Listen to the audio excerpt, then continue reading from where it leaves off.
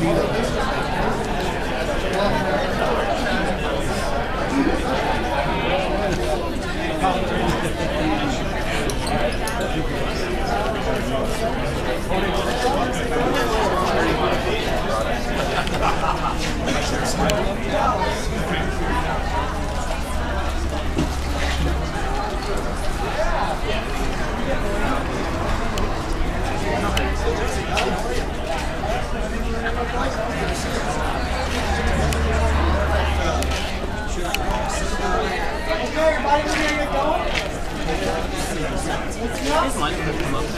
ahead.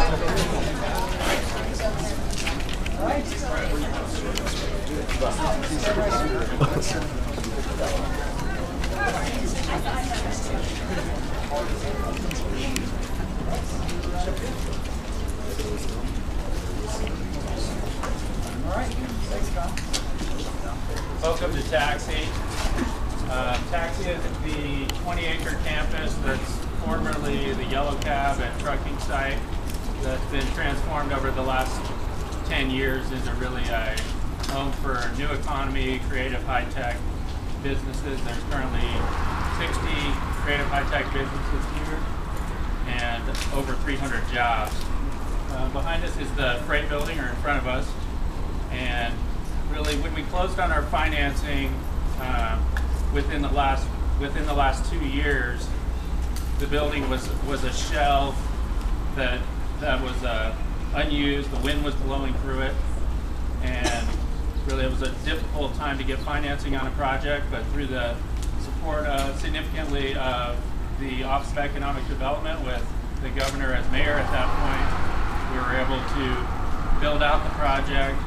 It's now it opened up fully occupied within the last year with 15 high-tech creative businesses that are really representative of kind of this next chapter of the economy in our minds, and really the future of jobs in the region in a lot of ways. Among the companies are Alpha Data, which is a Edinburgh, Scotland-based hardware microchip manufacturer. They employ 4 or 5 people, relatively small business, but grew from someone's living room and really have some significant plans for future growth. There's First Movement is in Taxi 2. They're started out in a 2-bedroom live-work unit 2 years ago. They're now over 20 employees that occupy over 4,000 feet. And then our newest tenant is a local biotech company, and they manufacture microscopes for the research industry, and really representative of kind of this new generation of firms employing over 20 people in that space. So it's a reused diesel garage that got converted into a biotech company. Another important company here that was key to really building out freight was Open Air Academy.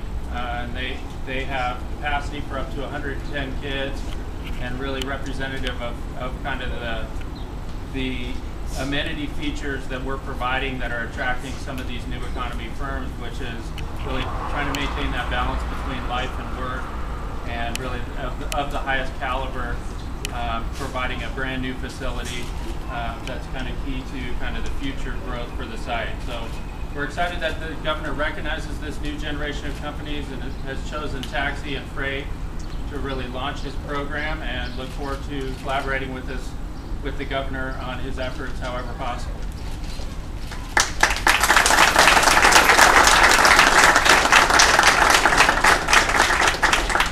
Thank you, Colin. I feel like I've been following the Zeppelins around pretty much my whole professional career. His father was one of the real early pioneers in lower downtown. A lot of our planning for building the Wine Brewing Company happened in the City Spirit Cafe, which was one of the most beautiful and eclectic gathering places in the city. And just as Mickey anticipated that progress and what lower downtown could become, he recognized in this strip of land here, and Mayor Hancock spoke yesterday about this 22-mile band, corridor between the airport and downtown, and how inviting it should be for development and for emerging technologies and emerging technology companies. Government's never going to do it all.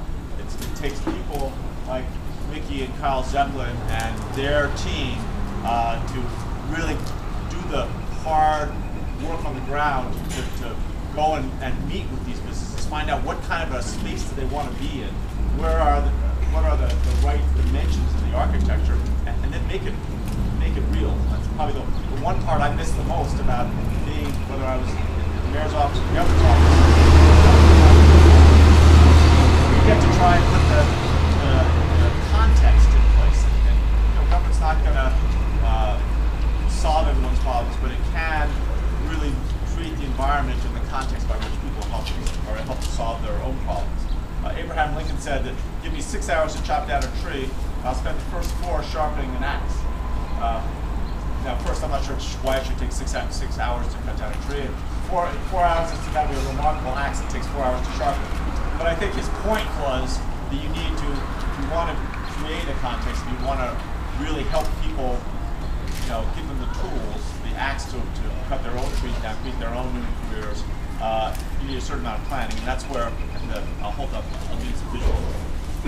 That's what this is our draft of Colorado Blueprint, what we call Advancing Colorado, and in it are basically the results of 6 months or 5 months of hard work going out and listening to people in every county. We talked to over 10,000 people. We had over 5,000 people in meetings. We've had over 8,000 comments through the email and the internet of, what do people see as the real challenges? What are the real opportunities?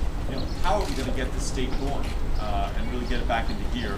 And we thought, I think we're I just came back from the National Governors Association. We're the only state in the country that is approaching it in this inclusive kind of brass tacks fashion, really going out there and trying to get the people that are working and have got both feet on the ground, what are their ideas and where do they see the opportunities for government to help? We broke this down into basically 6 focus areas in the Colorado Blueprint. One is to, on a statewide basis, create a business-friendly environment. One is to recruit, grow, and retain businesses. Another is to make sure we have access to capital. Fourth is to create and market a stronger Colorado brand that we really put forward what the word Colorado means, that it is a place where we are business friendly, but at the same time hold ourselves to very high standards in terms of protecting our landscapes and the natural beauty that attracted so many people here.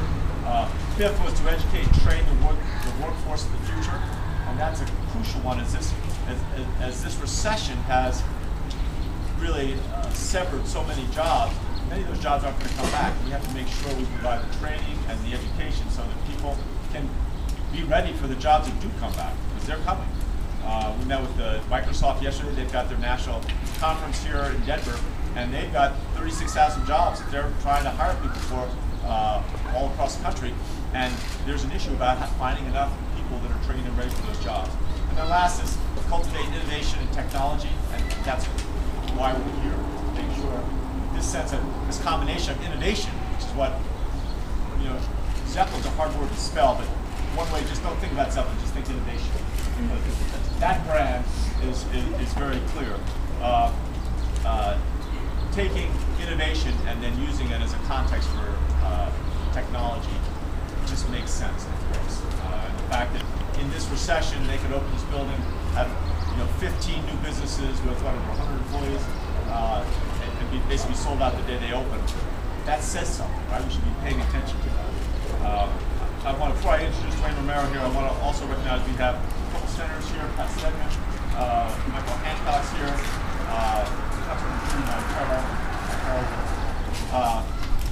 also several of our cabinet members.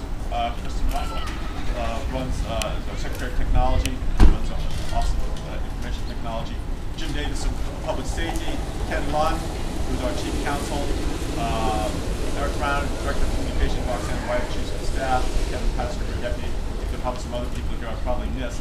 Also, Rick Garcia is here. I want to make sure I mentioned him. I had lunch. I was lucky enough to have lunch with the Secretary of HUD last week, Sean Donovan. We had a long lunch together, and he was effusive.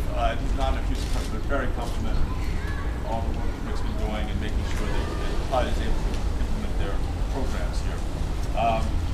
Is anybody think I'll say Michael Johnson again. I'll say Pat Stedman again. Michael Johnson and Pat Stedman. centers too frequently.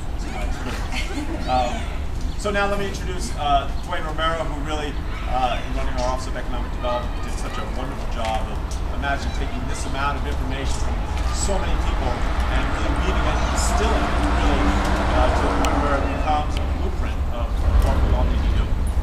Right?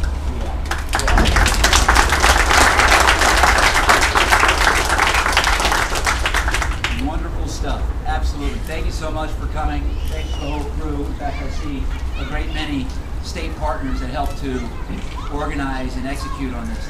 This actually, this blueprint, from our view, is not the culmination or the end goal of a process and a deliverable. It's frankly the start.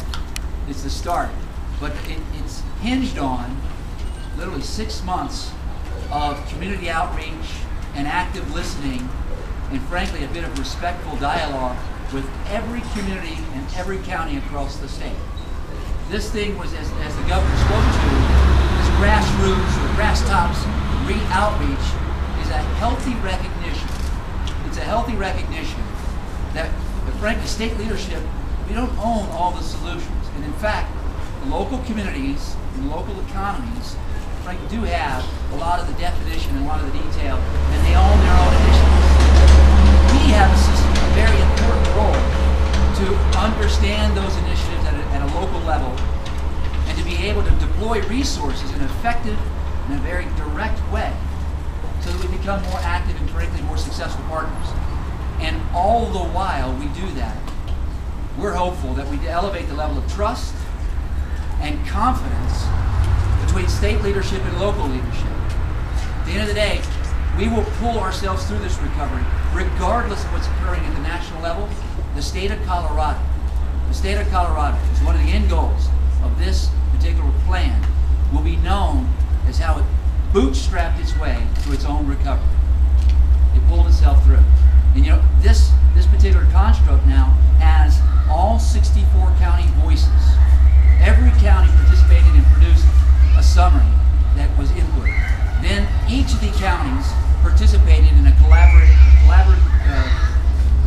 form, thank you, to produce 14 regional statements that now ultimately inform and shape our statewide set of initiatives. So what we're most proud of, frankly, is that the authorship and the voice from these local economies and these local communities is articulated here. And as the governor's he's already identified the 6, I will want to underscore 2. Without a doubt, the overarching message that we heard from local communities is that excessive red tape and this lack of empathy and lack of urgency from state government. So this, in a certain way, attempts to sharpen and refine our own game so that we're more effective and more responsive partners. And then secondly, it's worth underscoring, without a doubt, we heard across every community and every region, access to capital. Access to capital. So this plan attempts to articulate not only several tools and techniques on freeing up equity, but it also focuses on debt lending opportunities and some specific tools and programs that you'll find in the plan itself. So with that, and a little bit of an underscore there, I'll wrap up my comments, open up for a little bit of Q&A. Perhaps we have some time available here, and then we're going to roll up the road to Windsor and also to Fort Morgan to connect with those community partners and make sure we launch it right. So again, thanks for everyone, including the partnership team here. Thanks to everyone for being here, and I'll open it up to Q&A.